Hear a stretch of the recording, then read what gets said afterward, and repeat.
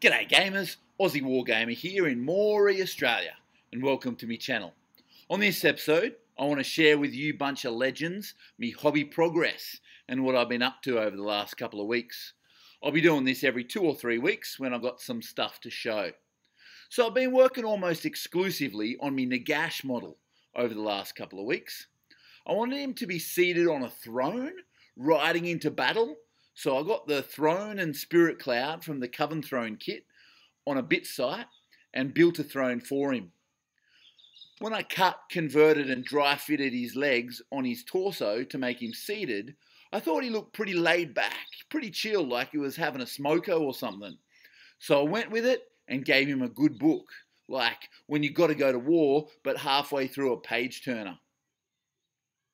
I built old Naggles himself separately, and after repositioning everything, I stuck it all together, except for the right arm and shoulder pad.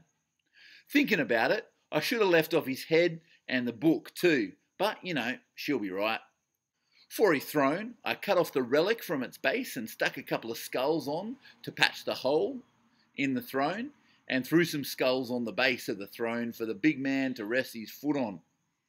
I then cut certain bits of Nagash's spirit hosts, assembling them in 3 separate sections.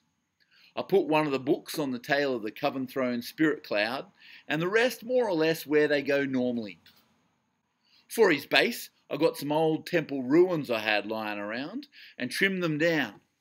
I made some rubble with some scrap insulation foam, and the temple floor is milliput and a textured rolling pin from Green Stuff World, which does a cracker of a job. I made the stained glass by printing old stained glass images on an overhead transparency that I nicked from work. I painted up all the spirit stuff with my airbrush, picking out the shields and books and stuff with a regular brush.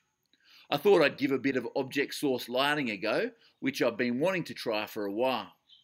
I used my airbrush to create a blue glow on the sides of the throne and the base. I think it came out alright, although I could work a little more on getting a sharper contrast.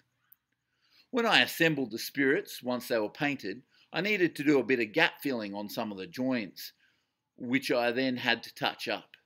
Still, easier than painting it assembled, I reckon. So now I just have to paint up Naggles himself and he's done.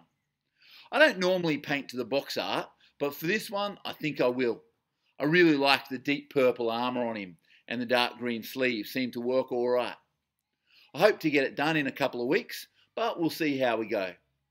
As I said in my last video, I don't really like to rush me hobby. Well, that's all from me. Let me know what you've been working on in the comments. Thanks for watching, and stay tuned if you want to hear more of me voice. Catch yous later.